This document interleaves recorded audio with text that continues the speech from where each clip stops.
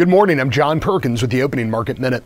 Soybeans are up modestly so far on Thursday with some guarded optimism as trade talks resume between the United States and China in Beijing today. Not a lot of news yet out of this current round of negotiations, but we'll see what happens. Weekly export numbers on beans were bearish, no appearance by China. Corn's down modestly so far, waiting to see what happens in tomorrow's USDA prospective planning and quarterly stocks numbers. Weekly export sales on corn were good. And wheat's down in the overall bearish fundamental outlook, despite new export sales, one confirmed to Egypt and a new one announced heading to Iraq. Live and feeder cattle are mixed, mostly lower, waiting to see how much direct trade's left to be done this week.